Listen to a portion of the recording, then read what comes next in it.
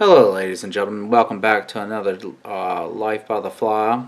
Today I'm going to show you one of my patterns that has been recently working for me. What I call it is a running hares. It is a mix between a hares and a Frenchie. It does very well on stalkers. It does very well on little wild rainbows and brooks. So as you can tell, I've got a jig hook in the vise with a 3.2 millimeter tungsten bead, little pink hot spot, which is magnum pink, and I have a hare's mask.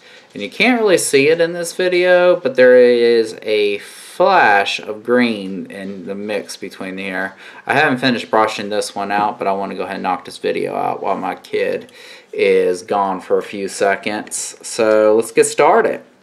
Alright, so what I'm getting ready to do is put a size 16 jig hook in the vise.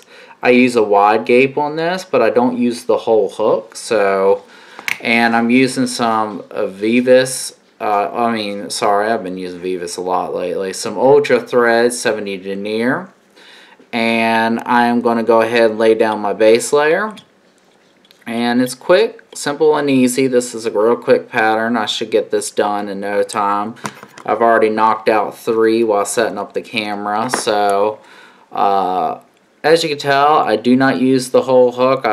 Go back to where the bend is. This does not have a tail, but if you're going to throw a tail on here, I recommend to throw a little bit of hare's mask on.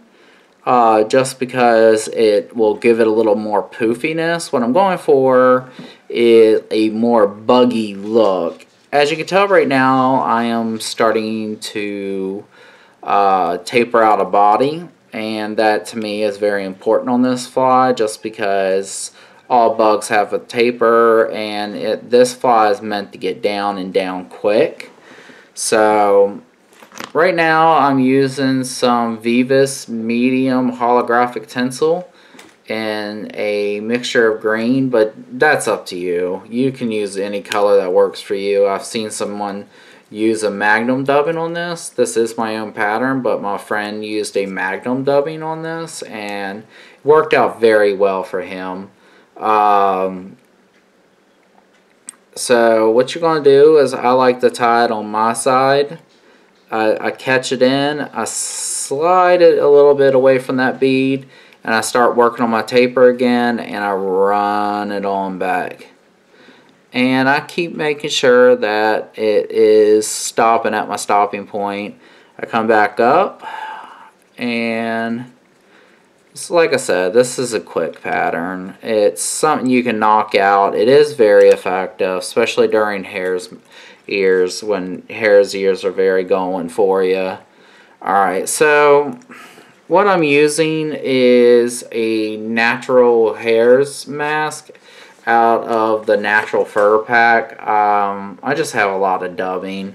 You can use it off of what's left over off of your hare's ear. I know that there's not a lot of hare's ears out there that have extra fur, but I recommend not to go crazy on this. You don't need a lot of dubbing. It's just not necessary.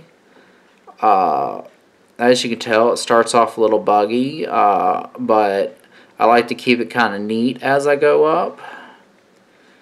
And I get about to there and I go ahead and stop. I don't like it to go all the way to the bead. So I normally get about 3 wraps of this holographic tinsel. That's all you need. You don't need a crazy amount. And as you can tell, it doesn't really show up in the video.